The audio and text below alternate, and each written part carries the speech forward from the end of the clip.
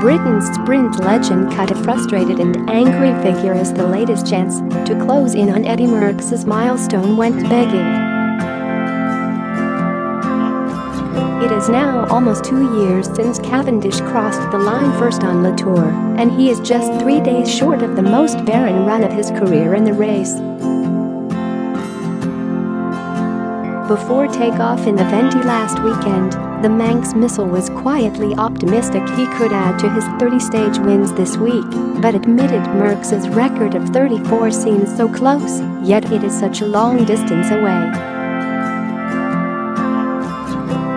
And if he keeps going up dead ends, we can name the date when Cavendish, now 33, will catch Merckx, the 12th of never. After quick steps, Fernando Gaviria charged to his second win in 4 stages. Cavendish cradled 6-week-old son Casper by the finish line.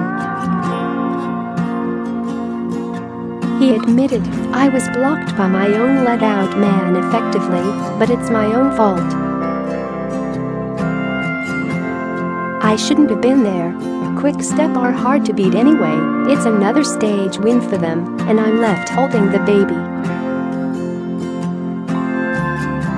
Cavendish was not even in the mix when the first 2 stages unfolded as sponge sprints, and his team Dimension Data let-out train was stopping at all stations.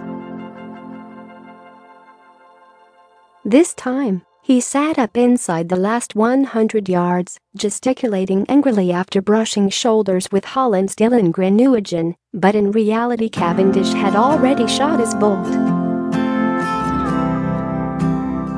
Defending champion Chris Froome and the big hitters in the general classification all rolled home safely.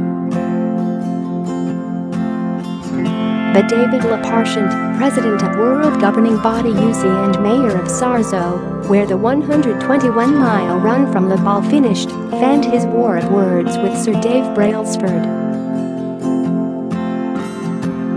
The team's guide principal had accused Lappartient of bias in presiding over Froome's salbutamol case with a local French mayor's mentality, but Lappartient's return of serve was inflammatory more than conciliatory.